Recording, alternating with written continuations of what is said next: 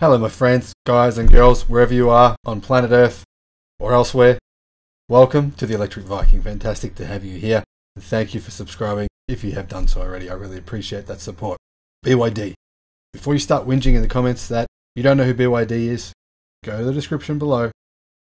I'll put in some articles there, some links to my many videos about BYD, about 1, the batteries they make, 2, their history, 3, why you should invest in them, and 4, about many of the models that they sell.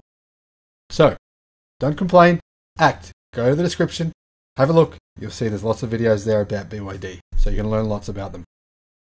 And one thing you should know is that BYD this year is the second largest seller, manufacturer of EVs worldwide. And they're also the 4th largest battery manufacturer in the world. BYD make the lithium iron phosphate blade battery, which is the thinnest battery in the world and also one of the safest. And that's not just marketing, that is actually true. Lithium iron phosphate batteries are by their very nature much more safe than other batteries, NCM chemistry in particular, specifically when they are pierced by something else. Now, I've talked about BYD's blade batteries on the channel before, and I've talked about why they matter. I've even talked about why I think BYD and Tesla are going to make a joint venture together for the Model 2, the new Tesla $25,000 hatchback, I think it'll be, or small SUV that will be coming out in 2022.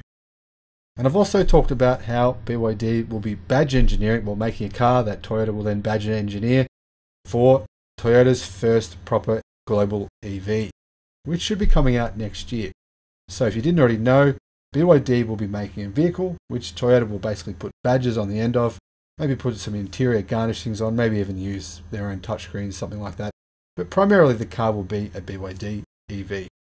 So clearly Toyota and other manufacturers, such as Hyundai, which will be using BYD's blade batteries, highly respect what the company is doing. Now, I've never gone into specific details on the BYD blade battery, so let's do that right now.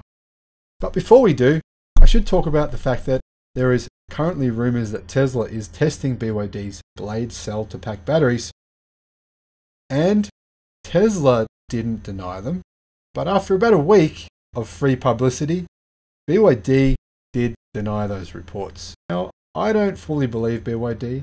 I do think it's likely there will be a partnership. For one reason, Tesla CEO and BYD CEO are very similar men, both highly intelligent, highly driven CEOs who created something out of nothing. Another reason is Tesla wants to secure up as much battery supply as they possibly can. They use CATL batteries, they use Panasonic as a supplier, they're making their own batteries. They use LG Chem's batteries. Why not add BYD to the mix? Especially considering the fact that we now know the blade battery costs less than $100 US, actually $96 US to be precise, per kilowatt hour, making it one of, if not the cheapest packs in the world. Now, the new blade battery was actually developed by FinDreams Battery, an independent subsidiary of Chinese automaker BYD, which is also a major supplier of EV batteries to other automakers. In April, BYD announced that all of its future electric vehicles will use the new blade battery and its new 800-volt 3.0 system, which will be first seen in the BYD EA1 Dolphin, its new hatchback.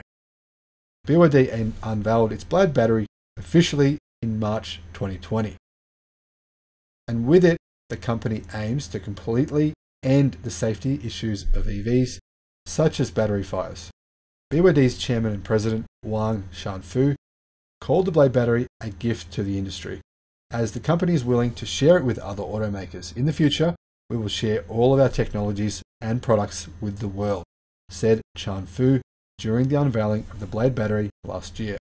Now, the blade battery actually resembles a blade with positive and negative terminals at each end.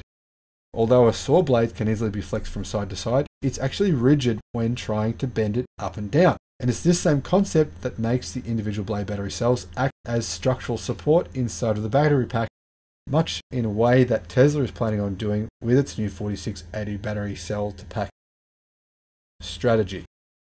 Now, once installed inside a battery pack, honeycomb structural panels provide support sufficient for each pack. Now, each long blade battery acts as a support beam, adding strength to the entire pack and to the entire car, according to BYD. The blade battery was also designed to maximize the use of available space within the battery pack. BYD says that the blade battery offers higher space utilization than a conventional EV battery. And if you actually have a look at the size of this battery, you'd be shocked at just how thin it is. Now, each blade is 96 centimeters long, 9 centimeters tall, and 1.35 centimeters wide. So it's actually 1.35 centimeters thick, incredibly thin. The single cells are arranged together in an array and then inserted into a battery pack. The design is known as cell-to-pack technology and eliminates having to use individual battery modules inside the pack that each require a separate thermal management system and electronics, like I said, what Tesla is planning to do with its new 4680 packs, cells and packs. With this configuration, use of available space is increased by over 50% compared to conventional cylindrical lithium iron phosphate batteries, which gives the batteries a higher energy density as more cells can fit.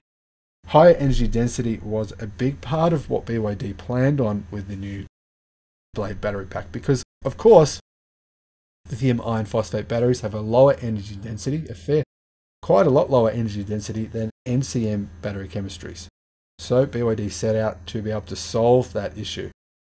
Now, the other concern, which I just spoke about, that the Blade battery addresses is safety. One of the biggest problems hindering the development of the EV market is the combustion and explosion of lithium ion batteries.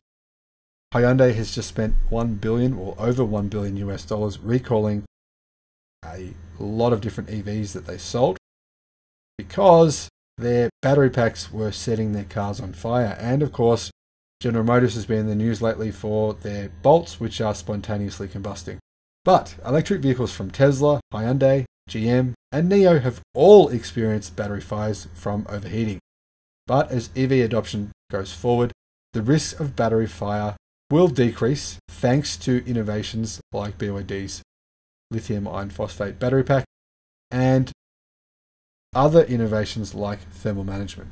Now, in February, Hyundai announced it was recalling 82,000 EVs to replace battery packs that posed a fire risk. The recall is one of the first major recalls of electric vehicle battery packs by an automaker. Hyundai said that recalling the battery packs will cost them over $900 million US. And Hyundai have since changed battery supplier. True story. Now, the Blade battery uses lithium iron phosphate for the cathode material. It offers a higher level of safety than conventional lithium-ion batteries with outstanding strength, range, long life, and power, according to BYD. Lithium iron phosphate is a more stable battery chemistry, even at temperatures as high as 500 degrees Celsius. If you weren't already aware, Tesla actually sells a Tesla Model 3, and in the base model Tesla Model 3, they use CATL's lithium iron phosphate battery cells. And that base model Tesla 3 is significantly cheaper than the cars that Tesla sell, the other Tesla Model 3s, which have NCM battery chemistries. So you can see there's a big advantage in cost.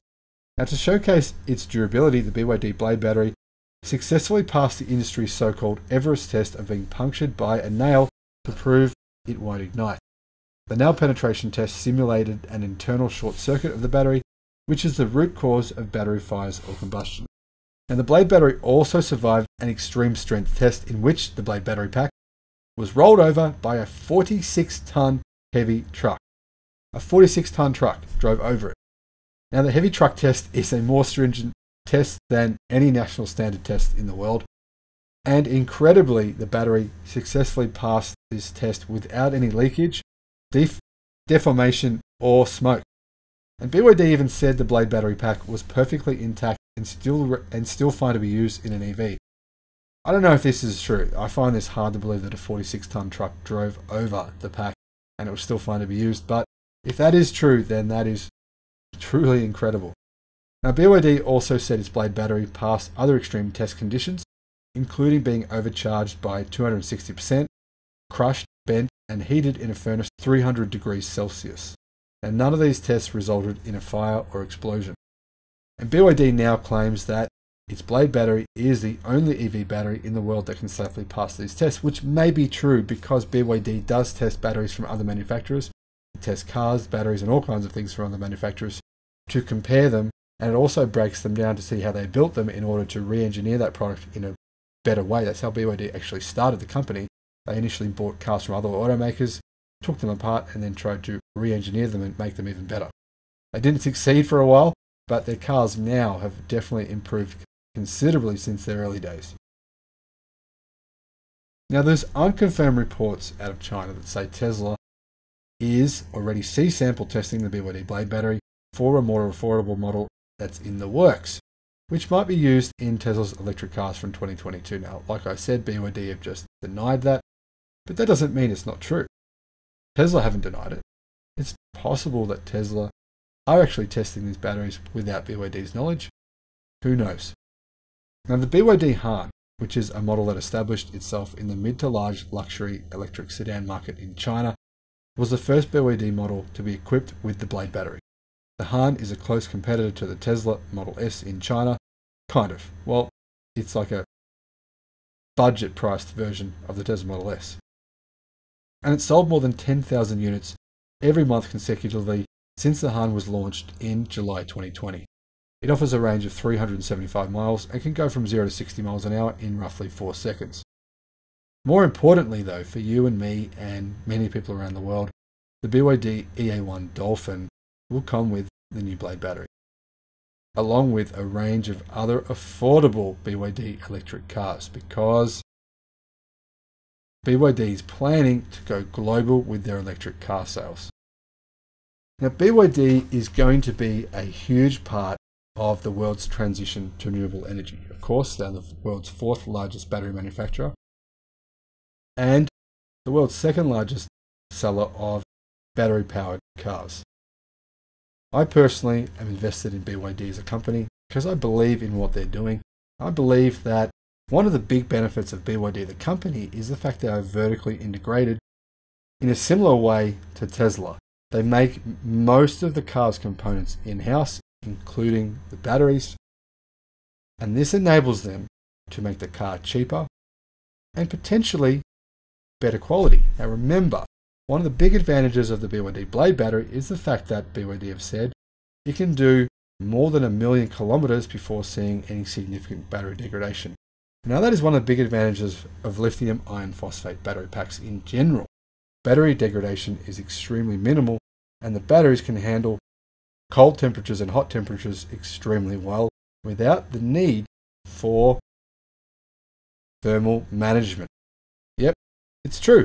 Apparently, lithium iron phosphate batteries don't actually need thermal management if they're done correctly. So I think over the next few years, you're going to see lithium iron phosphate batteries, the Blade battery from BYD, in many other cars. And the reason being, it is an excellent product. Thanks for watching. I look forward to seeing you on the next one. Bye-bye.